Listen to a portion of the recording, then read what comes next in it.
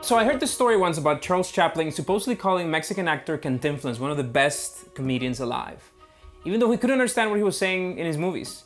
So whether this is rooted in reality or just popular myth, I've always liked the story and what it implies. Having seen Cantinflas' movie myself, I can tell you there's no way the British actor could have possibly understood what tangled American slang Cantinflas used in the movie. But I could also tell you it's perfectly possible that Chaplin did laugh at the comedian's performance, which is brought to life by his body as much as by his mouth. I also recall a scene from the movie The King's Speech when King George VI and his daughter are watching a clip of Hitler speaking. Papa?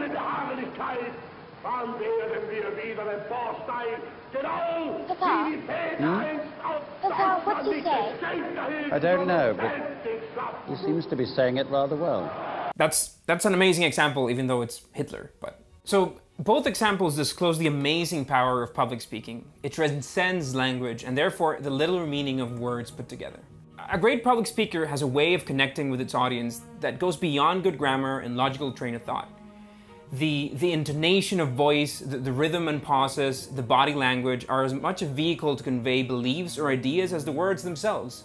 It is a rare talent to be born with. In fact, it's actually quite the opposite. As many great skills, it mostly depends on time, opportunity, and practice to attain them. So here's my personal selection of amazing speakers I admire. Some of them have passed away now, some of them are alive and young, some of them are not even real people, but fictional characters who have taught me something about an incredible performance. I hope that they will inspire you as much as they have inspired me. So Hans Rosling is a Swedish medical doctor, academic, statistician, and public speaker. Few people have the ability Rosling has to explain complex sets of data in the simplest way. What amazes me about Hans, other than the fact that he's absolutely brilliant, is that he's so genuinely amazed by what he has to share with his audience. As if every chance he gets to speak in front of somebody is a unique opportunity to change something in them. Most of his conferences are in English, which is actually not his native language. It has a strong accent that makes every syllable sound like a drum, but that doesn't diminish by an inch his ability to explain himself. He is also one of the best examples of the importance of sharing valuable content in order to engage with your audience. Most countries, girls today go to school as long as boys, more or less. That doesn't mean that gender equity is achieved, not at all. They still are confronted to terrible limitations. But schooling is there in the world today. Now, we miss the majority. When you answer according to the worst places, and there you are right, but you miss the majority. The British actress, who is now a UN Women's Goodwill Ambassador, gave a powerful speech last year on gender inequality. She speaks unapologetically about the stigma around the word feminism. She speaks intelligently and humbly at the same time. I think the reason why her speech is so good is she talks from her own perspective, therefore making it a more personal cause. It's easy to relate to her because she's not making any elaborate abstract rhetoric. She's talking about a problem that affects her and what she thinks can be done to deal with it. She acknowledges that she is nervous, once again, empathy, and at some point close to the end, she makes a good joke about herself with a stroke of genius, in my opinion. You might be thinking, who is this Harry Potter girl? And what is she doing speaking at the UN? And it's a really good question. I've been asking myself the same thing. All I know is that I care about this problem, and I want to make it better. One of the most beloved American presidents of all time, JFK, is also known to have been one of the best public speakers to ever govern the country. As part of his political career, Kennedy gave a significant amount of public speeches, thus becoming a prominent orator. Here's one in particular that is most appealing to me. We chose to go to the moon. Regardless of any political views, and despite the fact that the premise of reaching the moon was inspiring enough by itself, the speech is exciting, inviting, and incredibly well constructed. At one point, Kennedy uses a brilliant resource to explain how accelerated humankind has progressed over the last decades by condensing 50,000 years of man's recorded history in the time span of 50 years. But condense, if you will, the 50,000 years of man's recorded history in a time span of but a half a century. Only last week did we develop penicillin and television and nuclear power. And now, if America's new spacecraft succeeds in reaching Venus, we will have literally reached the stars before midnight tonight. How beautiful of a metaphor is that? Not only is it used to embellish his speech, but it actually serves the purpose of making something hard to grasp accessible. So Maya Angelou was an American author, poet, actress, singer, and basically one of the most epic women ever. Her acting training and her ease of writing gave her a significant advantage when she spoke, of course.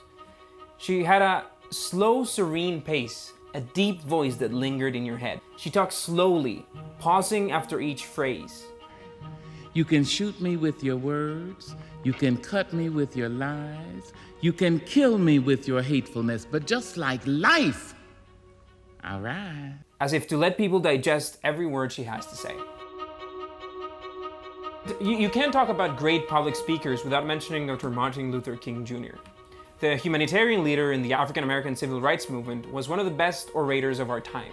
His memorable speeches had an unparalleled might in both content and delivery, and they made him one of America's greatest intellectual leaders.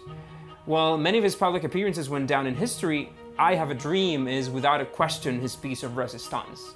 I think there were key elements that made it so. The repeated use of the phrase "I have a dream" was crucial in order for people to remember the idea. His preaching style, taken from the practice as a Baptist minister, and suitable for this audience that day. The iconic scenario provided by the Lincoln Memorial, and of course, the overwhelming promise of his speech that rises to the end of like a flag of victory.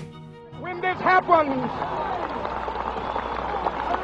and when we allow freedom ring, when we let it ring from every village and every hamlet, from every state and every city, we will be able to speed up that day when all of God's children, black men and white men, Jews and Gentiles, Protestants and Catholics, will be able to join hands and sing in the words of the old Negro spiritual, free at last, free at last.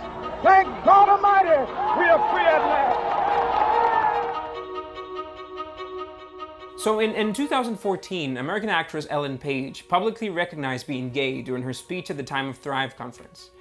But her speech was moving not just because of the fact of coming out, but because of the way she built up to acknowledging it during the first half of the speech.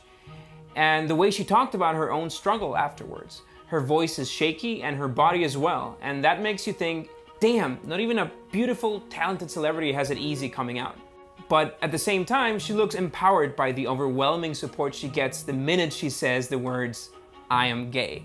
Because loving other people starts with loving ourselves and accepting ourselves. And I know many of you have struggled with this. And I draw upon your strength and your support in ways that you will never know. And I am here today because I am gay. And because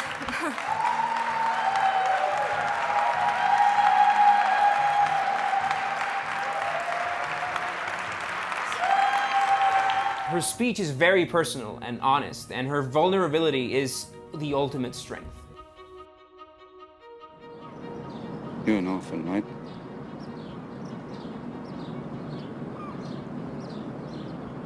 Do you think I'd know the first thing about how hard your life has been? How you feel, who you are? Because I read Oliver Twist. Does that encapsulate you?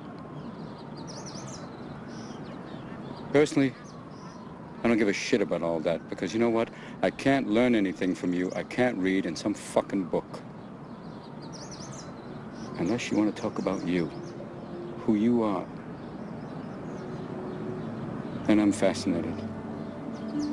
I'm in. But you don't want to do that, do you, sport? You're terrified of what you might say.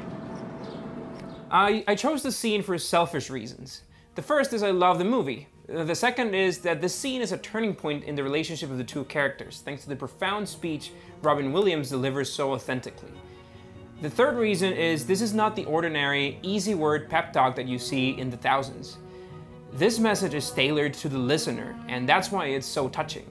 A great speech doesn't require a huge auditorium or a massive social cost behind it. Two people sitting in a park bench will do.